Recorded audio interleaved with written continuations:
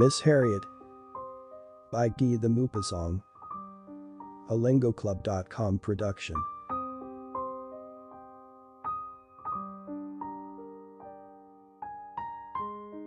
There were 7 of us on a drag, 4 women and 3 men. One of the latter sat on the box seat beside the coachman. We were ascending, at a snail's pace, the winding road up the steep cliff along the coast. Setting out from Etretat at break of day, in order to visit the ruins of Tankerville, we were still half asleep, benumbed by the fresh air of the morning. The women especially, who were little accustomed to these early excursions, half opened and closed their eyes every moment, nodding their heads or yawning, quite insensible to the beauties of the dawn. It was autumn. On both sides of the road stretched the bare fields, yellowed by the stubble of wheat and oats which covered the soil like a beard that had been badly shaved. The moist earth seemed to steam. Larks were singing high up in the air, while other birds piped in the bushes. The sun rose at length in front of us, bright red on the plane of the horizon, and in proportion as it ascended, growing clearer from minute to minute. The country seemed to awake, to smile, to shake itself like a young girl leaving her bed in her white robe of vapor. The Comte de Trail, who was seated on the box, cried, "Look! Look ahere!" And he extended his arm toward the left, pointing to a patch of clover.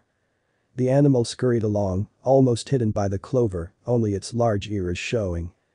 Then it swerved across a furrow, stopped, started off again at full speed. Changed its course, stopped anew, uneasy, spying out every danger. Uncertain what route to take. When suddenly it began to run with great bounds, disappearing finally in a large patch of beetroot. All the men had waked up to watch the course of the animal. René Lemanoir exclaimed, "We are not at all gallant this morning." And regarding his neighbor, the little Baroness de Sorens, who struggled against sleep, he said to her in a low tone, "You are thinking of your husband, Baroness. Reassure yourself. He will not return before Saturday, so you have still 4 days." She answered with a sleepy smile, "How stupid you are." Then, shaking off her torpor, she added, "Now, let somebody say something to make us laugh. You, Monsieur Chenal, who have the reputation of having had more love affairs than the Duc de Richelieu. Tell us a love story in which you have played a part. Anything you like." Leon Chenal, an old painter, who had once been very handsome, very strong, very proud of his physique and very popular with women, took his long white beard in his hand and smiled. Then, after a few moments' reflection, he suddenly became serious. "Ladies. It will not be an amusing tale. For I am going to relate to you the saddest love affair of my life. And I sincerely hope that none of my friends may ever pass through a similar experience."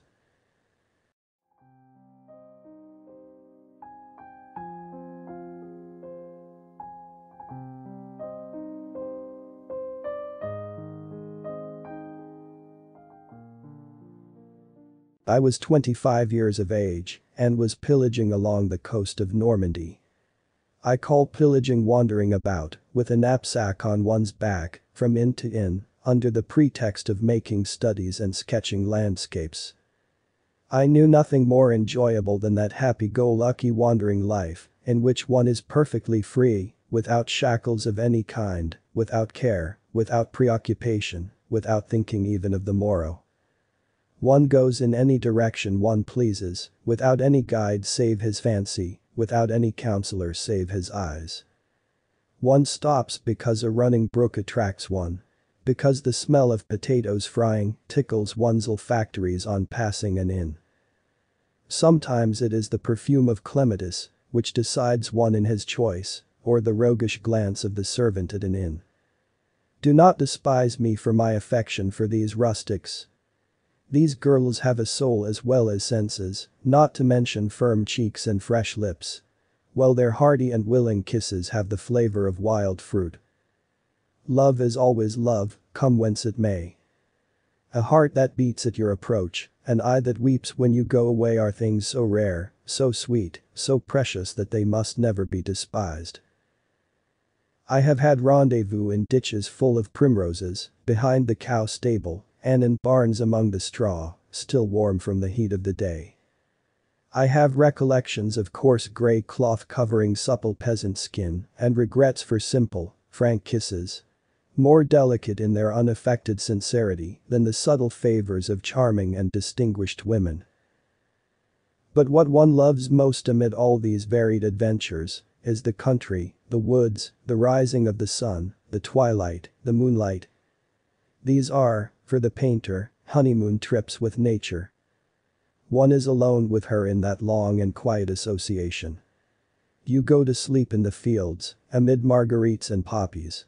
And when you open your eyes in the full glare of the sunlight, you descry in the distance the little village with its pointed clock tower, which sounds the hour of noon. You sit down by the side of a spring, which gushes out at the foot of an oak, amid a growth of tall slender weeds, glistening with life. You go down on your knees, bend forward and drink that cold, pellucid water which wets your mustache and nose. You drink it with a physical pleasure, as though you kissed the spring, lip to lip. Sometimes, when you find a deep hole along the course of these tiny brooks, you plunge in quite naked. And you feel on your skin, from head to foot as it were, an icy and delicious caress. The light and gentle quivering of the stream.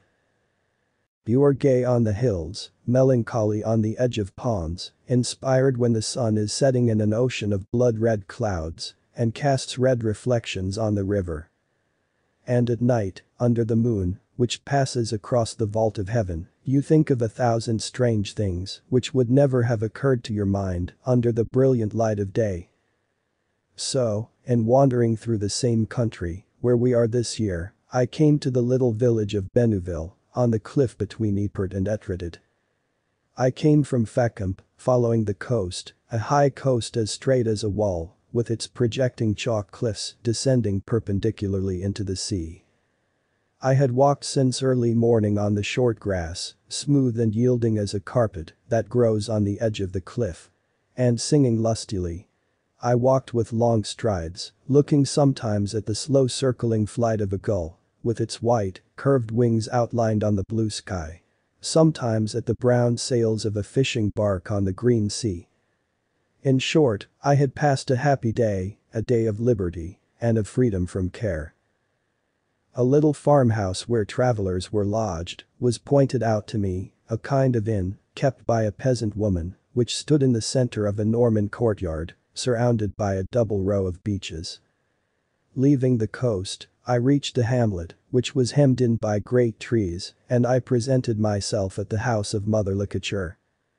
She was an old, wrinkled and stern peasant woman, who seemed always to receive customers under protest, with a kind of defiance. It was the month of May. The spreading apple trees covered the court with a shower of blossoms, which rained unceasingly both upon people and upon the grass. I said, "Well, Madame Lecouture, have you a room for me?" Astonished to find that I knew her name, she answered, "That depends, everything is let, but all the same I can find out." In 5 minutes we had come to an agreement, and I deposited my bag upon the earthen floor of a rustic room. Furnished with a bed, 2 chairs, a table and a washbowl. The room looked into the large smoky kitchen, where the lodgers took their meals with the people of the farm and the landlady, who was a widow. I washed my hands, after which I went out. The old woman was making a chicken fricassee for dinner, in the large fireplace in which hung the iron pot, black with smoke. "You have travelers, then, at the present time?" said I to her. She answered in an offended tone of voice, "I have a lady, an English lady, who has reached years of maturity. She occupies the other room." I obtained, by means of an extra 5 sous a day, the privilege of dining alone out in the yard, when the weather was fine. My place was set outside the door. And I was beginning to gnaw the lean limbs of the Normandy chicken, to drink the clear cider, and to munch the hunk of white bread, which was 4 days old but excellent. Suddenly, the wooden gate which gave on the highway was opened. And a strange lady directed her steps toward the house. She was very thin, very tall, so tightly enveloped in a red Scotch plaid shawl that one might have supposed she had no arms if one had not seen a long hand appear just above the hips, holding a white tourist umbrella. Her face was like that of a mummy, surrounded with curls of grey hair, which tossed about at every step she took, and made me think, I know not why, of a pickled herring in curl papers. Lowering her eyes, she passed quickly in front of me and entered the house. That singular apparition cheered me. She undoubtedly was my neighbor, the English lady of mature age, of whom our hostess had spoken. I did not see her again that day. The next day, when I had settled myself to commence painting at the end of that beautiful valley, which you know, and which extends as far as Etretat, I perceived, on lifting my eyes suddenly, something singular standing on the crest of the cliff. One might have said a pole decked out with flags. It was she. On seeing me, she suddenly disappeared. I re-entered the house at midday for lunch and took my seat at the general table so as to make the acquaintance of this odd character. But she did not respond to my polite advances, was insensible even to my little attentions. I poured out water for her persistently, I passed her the dishes with great eagerness. A slight, almost imperceptible, movement of the head and an English word, murmured so low that I did not understand it, were her only acknowledgements. I ceased occupying myself with her, although she had disturbed my thoughts. At the end of 3 days, I knew as much about her as did Madame Lecouture herself. She was called Miss Harriet. Seeking out a secluded village in which to pass the summer, she had been attracted to Bénouville some 6 months before and did not seem disposed to leave it. She never spoke at table, ate rapidly, reading all the while a small book of the Protestant propaganda. She gave a copy of it to everybody. The cure himself had received no less than 4 copies, conveyed by an urchin to whom she had paid 2 sous commission. She said sometimes to our hostess abruptly, without preparing her in the least for the declaration, "I love the Saviour more than all. I admire him in all creation. I adore him in all nature. I carry him always in my heart." And she would immediately present the old woman with one of her tracts which were destined to convert the universe. In the village she was not liked. In fact, the schoolmaster having pronounced her an atheist, a kind of stigma attached to her. The cure, who had been consulted by Madame Lecouture, responded, "She is a heretic. But God does not wish the death of the sinner, and I believe her to be a person of pure morals." These words, atheist, heretic, words which no one can precisely define, threw doubts into some minds. It was asserted, however, that this English woman was rich and that she had passed her life in traveling through every country in the world because her family had cast her off. Why had her family cast her off? Because of her impiety, of course. She was, in fact, one of those people of exalted principles. One of those opinionated Puritans, of which England produces so many. One of those good and insupportable old maids who haunt the tables d'hôte of every hotel in Europe, who spoil Italy, poison Switzerland, render the charming cities of the Mediterranean uninhabitable, carry everywhere their fantastic manias, their manners of petrified vestals, their indescribable toilets and a certain odor of India rubber, which makes one believe that, at night they are slipped into a rubber casing. Whenever I caught sight of one of these individuals in a hotel, I fled like the birds who see a scarecrow in a field. This woman, however, appeared so very singular that she did not displease me. Madame Lecouture, hostile by instinct to everything that was not rustic, felt in her narrow soul a kind of hatred for the ecstatic declarations of the old maid. She had found a phrase by which to describe her, a term of contempt that rose to her lips, called forth by I know not what confused and mysterious mental ratiocination. She said, "That woman is a demoniac." This epithet, applied to that austere and sentimental creature, seemed to me irresistibly droll. I myself never called her anything now but the demoniac, experiencing a singular pleasure in pronouncing aloud this word on perceiving her. One day I asked Mother Licature, "Well, what is our demoniac about today?" To which my rustic friend replied with a shocked air. "What do you think, sir? She picked up a toad which had had its paw crushed and carried it to her room and has put it in her wash basin and bandaged it as if it were a man. If that is not profanation, I should like to know what is." On another occasion, when walking along the shore, she bought a large fish which had just been caught, simply to throw it back into the sea again. The sailor from whom she had bought it, although she paid him handsomely, now began to swear, more exasperated indeed than if she had put her hand into his pocket and taken his money. For more than a month he could not speak of the circumstance without becoming furious and denouncing it as an outrage. Oh, yes. She was indeed a demoniac, this Miss Harriet, and Mother Licature must have had an inspiration in thus christening her. The stable boy, who was called Sapure because he had served in Africa in his youth, entertained other opinions. He said with a roguish air, "She is an old hag who has seen life. If the poor woman had but known." The little kind-hearted Celeste did not wait upon her willingly, but I was never able to understand why. Probably her only reason was that she was a stranger, of another race, of a different tongue, and of another religion. She was, in fact, a demoniac. She passed her time wandering about the country, adoring and seeking God in nature. I found her one evening on her knees in a cluster of bushes. Having discovered something red through the leaves, I brushed aside the branches. And Miss Harriet at once rose to her feet, confused at having been found thus, fixing on me terrified eyes like those of an owl surprised in open day. Sometimes, when I was working among the rocks, I would suddenly descry her on the edge of the cliff, like a lighthouse signal. She would be gazing in rapture at the vast sea glittering in the sunlight and the boundless sky with its golden tints. Sometimes I would distinguish her at the end of the valley, walking quickly with her elastic English step. And I would go toward her, attracted by I know not what. Simply to see her illuminated visage, her dried up, ineffable features, which seemed to glow with inward and profound happiness.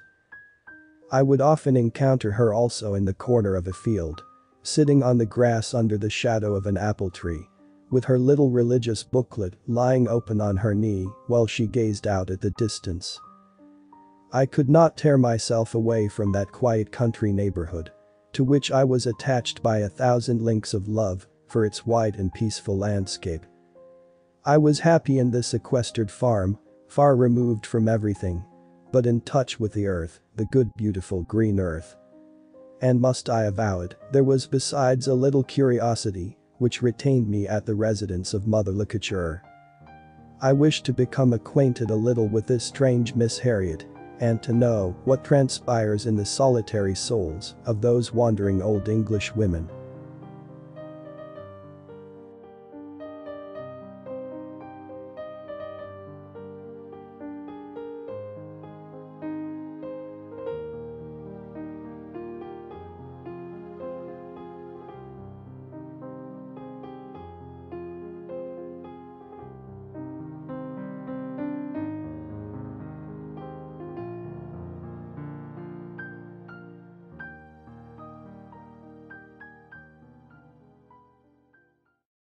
We became acquainted in a rather singular manner.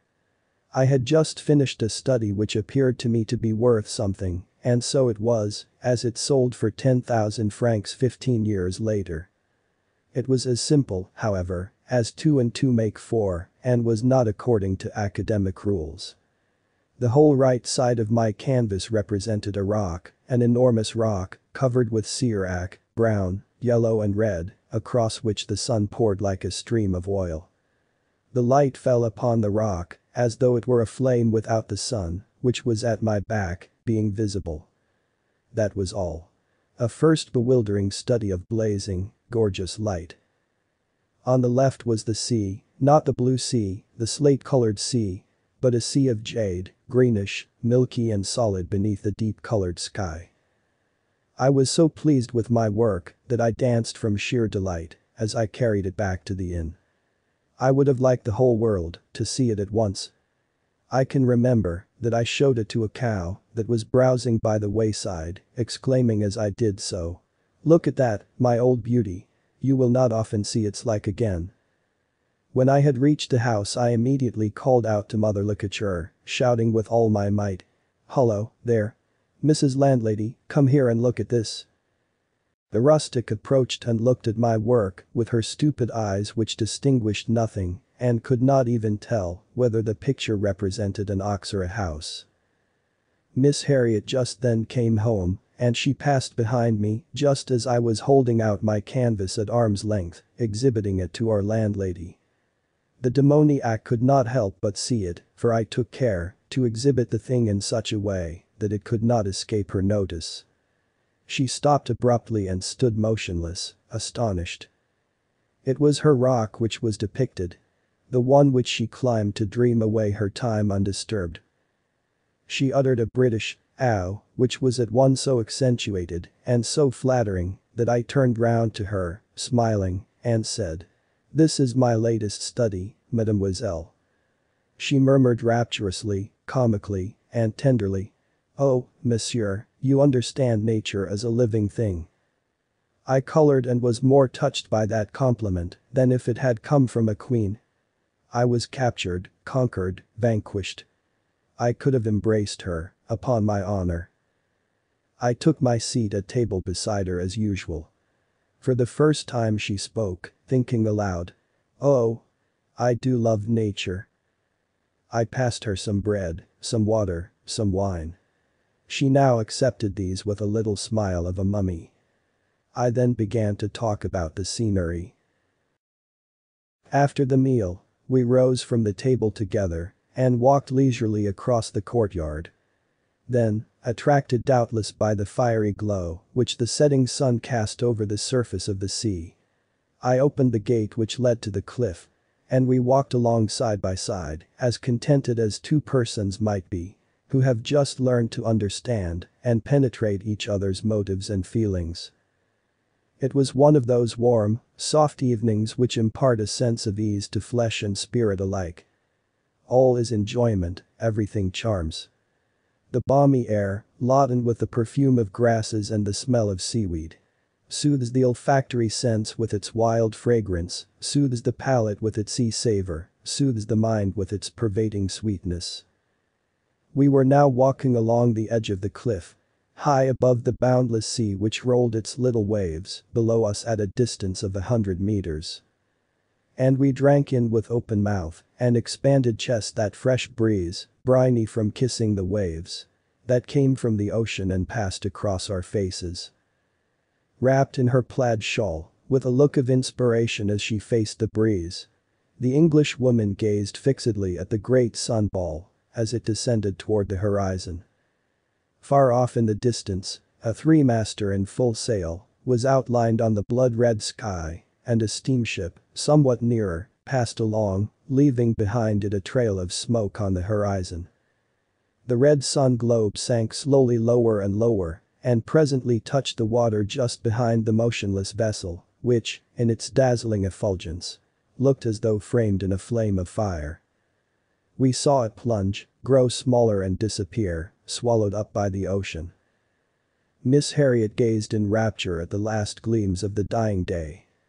She seemed longing to embrace the sky, the sea, the whole landscape. She murmured, "Ow. I love. I saw a tear in her eye." She continued, "I wish I were a little bird so that I could mount up into the firmament." She remained standing as I had often before seen her, perched on the cliff, her face as red as her shawl. I should have liked to have sketched her in my album. It would have been a caricature of ecstasy. I turned away so as not to laugh. I then spoke to her of painting, as I would have done to a fellow artist, using the technical terms common among the devotees of the profession. She listened attentively, eagerly seeking to divine the meaning of the terms so as to understand my thoughts. From time to time she would exclaim, "Oh, I understand, I understand. It is very interesting." We returned home. The next day, on seeing me, she approached me, cordially holding out her hand, and we at once became firm friends. She was a good creature who had a kind of soul on springs, which became enthusiastic at a bound. She lacked equilibrium like all women who are spinsters at the age of 50. She seemed to be preserved in a pickle of innocence, but her heart still retained something very youthful and inflammable. She loved both nature and animals with a fervor, a love like old wine fermented through age, with a sensuous love that she had never bestowed on men.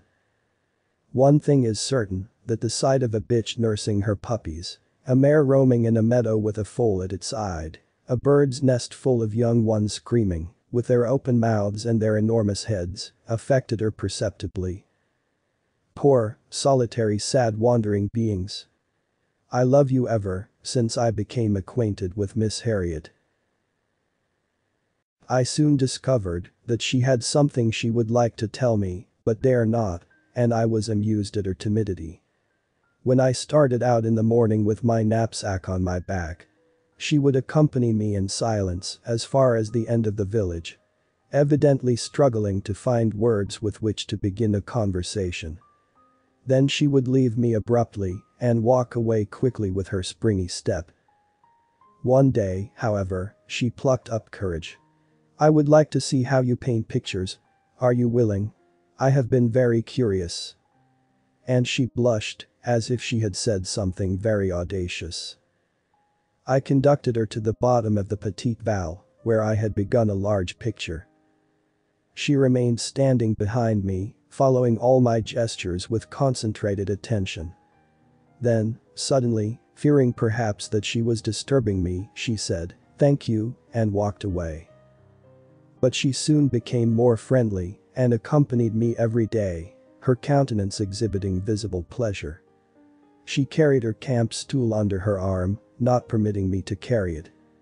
She would remain there for hours, silent and motionless, following with her eyes the point of my brush in its every movement. When I obtained unexpectedly just the effect I wanted by a dash of color put on with the palette knife, she involuntarily uttered a little ah of astonishment, of joy, of admiration. She had the most tender respect for my canvases, an almost religious respect for that human reproduction of a part of nature's work divine. My studies appeared to her a kind of religious pictures, and sometimes she spoke to me of God, with the idea of converting me. Oh, he was a queer, good-natured being, this God of hers. He was a sort of village philosopher without any great resources and without great power, for she always figured him to herself as inconsolable over injustices committed under his eyes, as though he were powerless to prevent them. She was, however, on excellent terms with him, affecting even to be the confidant of his secrets and of his troubles. She would say, "God wills," or "God does not will," just like a sergeant announcing to a recruit, "The colonel has commanded." At the bottom of her heart, she deplored my ignorance of the intentions of the Eternal, which she endeavored to impart to me. Almost every day I found in my pockets, in my hat when I lifted it from the ground, in my paint box, in my polished shoes, standing in front of my door in the morning, those little pious tracts which she no doubt received directly from paradise. I treated her as one would an old friend, with unaffected cordiality. But I soon perceived that she had changed somewhat in her manner, though, for a while, I paid little attention to it. When I was painting, whether in my valley or in some country lane, I would see her suddenly appear with her rapid, springy walk. She would then sit down abruptly, out of breath, as though she had been running or were overcome by some profound emotion. Her face would be red, that English red which is denied to the people of all other countries. Then, without any reason, she would turn ashy pale and seem about to faint away. Gradually, however, Her natural color would return, and she would begin to speak. Then, without warning, she would break off in the middle of a sentence, spring up from her seat and walk away so rapidly and so strangely that I was at my wits' ends to discover whether I had done or said anything to displease or wound her. I finally came to the conclusion that those were her normal manners, somewhat modified no doubt in my honor during the first days of our acquaintance. When she returned to the farm, after walking for hours on the windy coast, her long curls often hung straight down, as if their springs had been broken. This had hitherto seldom given her any concern, and she would come to dinner without embarrassment, all disheveled by her sister, the breeze. But now she would go to her room and arrange the untidy locks, and when I would say, with familiar gallantry, which, however, always offended her, "You are as beautiful as a star today, Miss Harriet," a blush would immediately rise to her cheeks, the blush of a young girl, of a girl of 15. Then she would suddenly become quite reserved and cease coming to watch me paint. I thought, this is only a fit of temper, it will blow over. But it did not always blow over, and when I spoke to her, she would answer me either with affected indifference or with sullen annoyance. She became by turns rude, impatient and nervous. I never saw her now except at meals, and we spoke but little. I concluded at length that I must have offended her in some way, and, accordingly, I said to her one evening, "Miss Harriet, why is it that you do not act toward me as formerly? What have I done to displease you? You are causing me much pain." She replied in a most comical tone of anger, "I am just the same with you as formerly."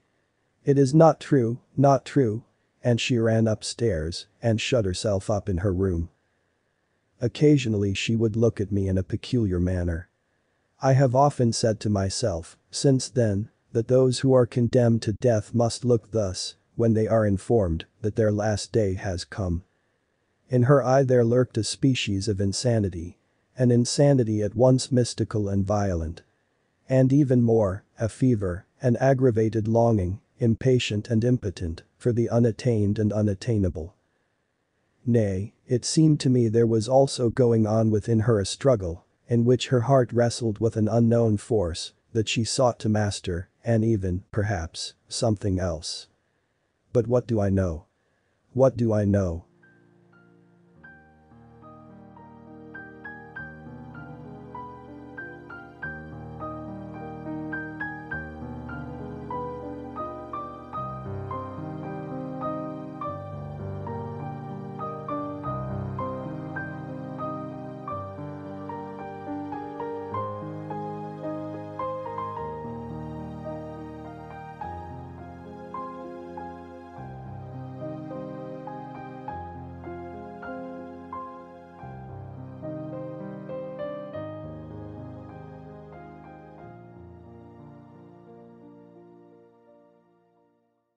It was indeed a singular revelation.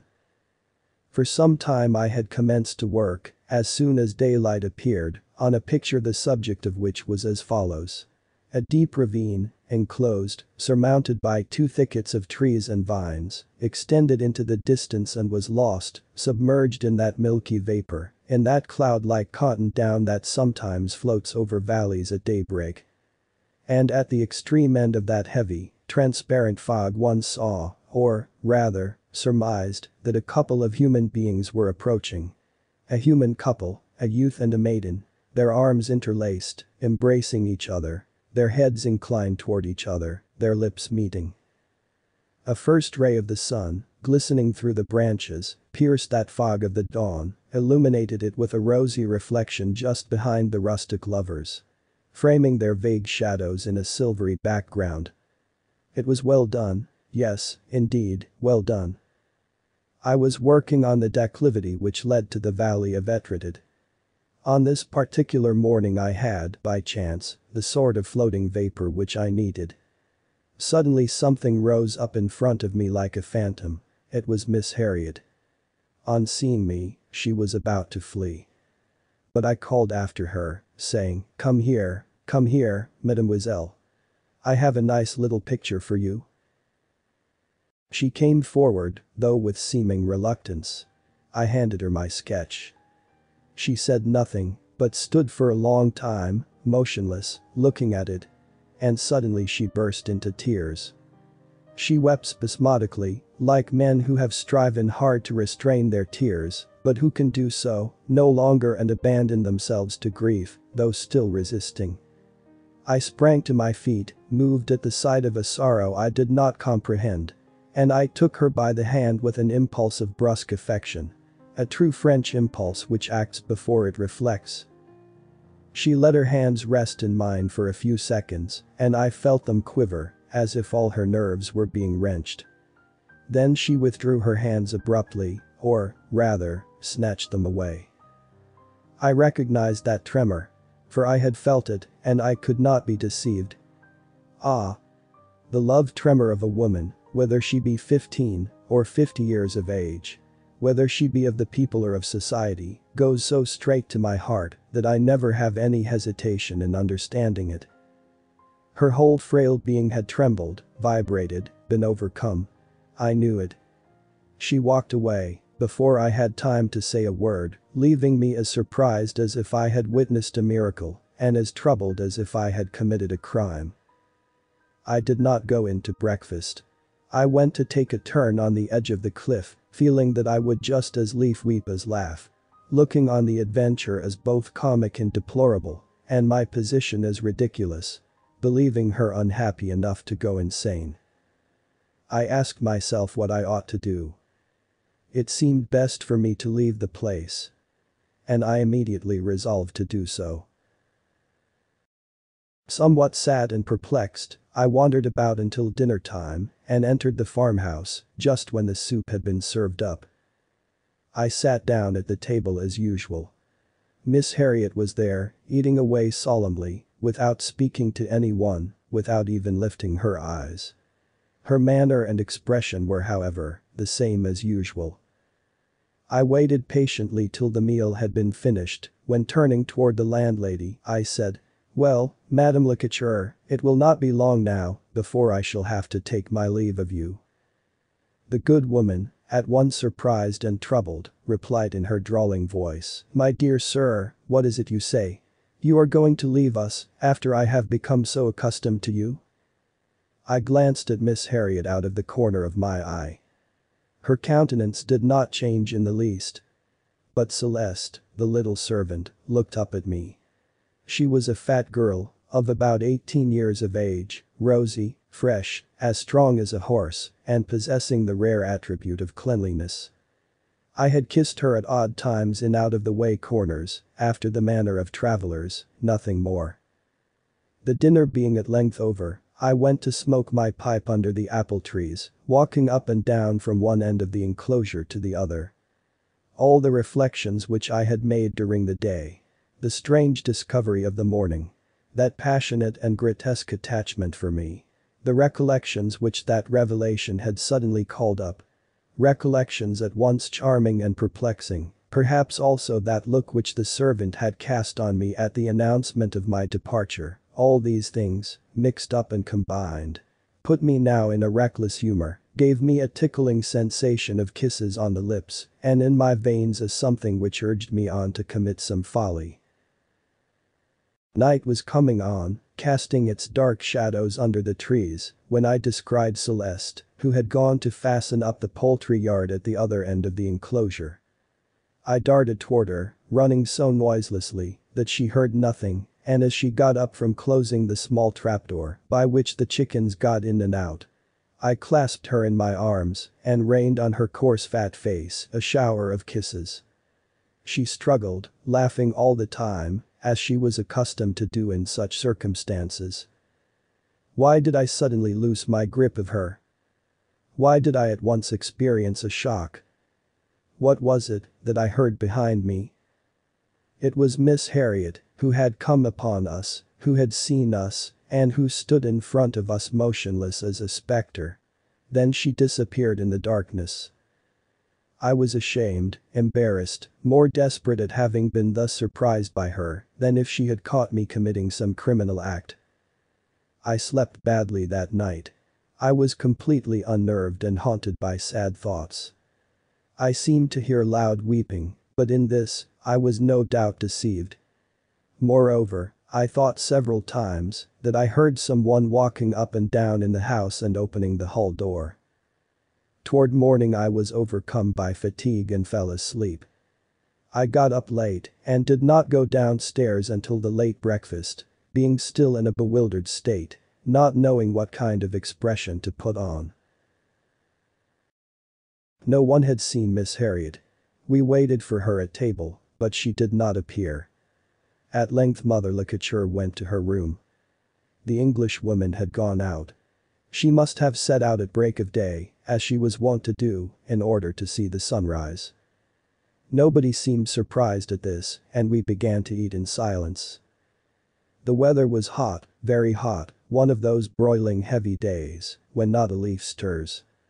The table had been placed out of doors, under an apple tree, and from time to time Sapeur had gone to the cellar, to draw a jug of cider, everybody was so thirsty. Celeste brought the dishes from the kitchen, a ragout of mutton with potatoes, a cold rabbit and a salad. Afterward she placed before us a dish of strawberries, the first of the season. As I wished to wash and freshen these, I begged the servant to go and draw me a pitcher of cold water. In about 5 minutes she returned, declaring that the well was dry. She had lowered the pitcher to the full extent of the cord and had touched the bottom, but on drawing the pitcher up again it was empty. Mother Lecouture, anxious to examine the thing for herself, went and looked down the hole. She returned, announcing that one could see clearly something in the well, something altogether unusual. But this no doubt was bundles of straw, which a neighbor had thrown in out of spite. I wished to look down the well also, hoping I might be able to clear up the mystery, and I perched myself close to the brink. I perceived indistinctly a white object. What could it be? I then conceived the idea of lowering a lantern at the end of a cord. When I did, so the yellow flame danced on the layers of stone and gradually became clearer. All four of us were leaning over the opening, Sapeur and Celeste having now joined us. The lantern rested on a black and white indistinct mass, singular, incomprehensible. Sapeur exclaimed. "It is a horse. I see the hoofs. It must have got out of the meadow during the night and fallen in headlong." But suddenly a cold shiver froze me to the marrow. I first recognized a foot, then a leg sticking up, the whole body and the other leg were completely underwater. I stammered out in a loud voice, trembling so violently that the lantern danced hither and thither over the slipper. "It is a woman. Who can it be? It is Miss Harriet." Sapeur alone did not manifest horror. He had witnessed many such scenes in Africa. Mother Lecouture and Celeste began to utter piercing screams and ran away. But it was necessary to recover the corpse of the dead woman. I attached the young man securely by the waist to the end of the pulley rope and lowered him very slowly, watching him disappear in the darkness. In one hand he held the lantern and a rope in the other. Soon I recognized his voice, which seemed to come from the center of the earth, saying, "Stop." I then saw him fish something out of the water. It was the other leg. He then bound the 2 feet together and shouted anew, "Haul up." I began to wind up, but I felt my arms crack, my muscles twitch, and I was in terror lest I should let the man fall to the bottom. When his head appeared at the brink I asked, "Well?" as if I expected he had a message from the drowned woman. We both got on the stone slab at the edge of the well, and from opposite sides we began to haul up the body. Mother Lecouture and Celeste watched us from a distance, concealed from view behind the wall of the house. When they saw issuing from the hole the black slippers and white stockings of the drowned person they disappeared. Sapeur seized the ankles, and we drew up the body of the poor woman. The head was shocking to look at, being bruised and lacerated, and the long grey hair, out of curl for vermor, hanging down tangled and disordered. "In the name of all that is holy." "How lean she is!" exclaimed Sapure in a contemptuous tone. We carried her into the room, and as the women did not put in an appearance, I, with the assistance of the stable lad, dressed the corpse for burial. I washed her disfigured face. Under the touch of my finger an eye was slightly opened and regarded me with that pale, cold look, that terrible look of a corpse which seems to come from the beyond. I braided as well as I could her disheveled hair, and with my clumsy hands, arranged on her head a novel and singular coiffure. Then I took off her dripping wet garments, bearing, not without a feeling of shame, as though I had been guilty of some profanation, her shoulders and her chest and her long arms, as slim as the twigs of a tree. I next went to fetch some flowers, poppies, bluets, marguerites and fresh, sweet-smelling grass with which to strew her funeral couch. I then had to go through the usual formalities, as I was alone to attend to everything. A letter found in her pocket, written at the last moment, requested that her body be buried in the village, in which she had passed the last days of her life. A sad suspicion weighed on my heart. Was it not on my account that she wished to be laid to rest in this place? Toward evening all the female gossips of the locality came to view the remains of the defunct, but I would not allow a single person to enter. I wanted to be alone, and I watched beside her all night. I looked at the corpse by the flickering light of the candles, at this unhappy woman, unknown to us all, who had died in such a lamentable manner and so far away from home. Had she left no friends, no relations behind her? What had her infancy been? What had been her life? Whence had she come thither alone, a wanderer, lost like a dog driven from home? What secrets of sufferings and of despair were sealed up in that unprepossessing body, in that poor body whose outward appearance had driven from her all affection, all love? How many unhappy beings there are! I felt that there weighed upon that human creature the eternal injustice of implacable nature. It was all over with her, without her ever having experienced, perhaps, that which sustains the greatest outcasts, to wit, the hope of being loved once. Otherwise why should she thus have concealed herself, fled from the face of others? Why did she love everything so tenderly and so passionately, everything living that was not a man? I recognized the fact that she believed in a God and that she hoped to receive compensation from the latter for all the miseries she had endured. She would now disintegrate and become in turn a plant. She would blossom in the sun, the cattle would browse on her leaves, the birds would bear away the seeds, and through these changes she would become again human flesh. But that which is called the soul had been extinguished at the bottom of the dark well. She suffered no longer. She had given her life for that of others yet to come. Hours passed away in this silent and sinister communion with the dead. A pale light at length announced the dawn of a new day, then a red ray streamed in on the bed, making a bar of light across the coverlet and across her hands. This was the hour she had so much loved. The awakened birds began to sing in the trees. I opened the window to its fullest extent and drew back the curtains that the whole heavens might look in upon us, and bending over the icy corpse, I took in my hands the mutilated head and slowly, without terror or disgust, I imprinted a kiss, a long kiss, upon those lips which had never before been kissed. Leon Chenal remained silent. The women wept. We heard on the box seat the Count de Trail blowing his nose from time to time. The coachman alone had gone to sleep.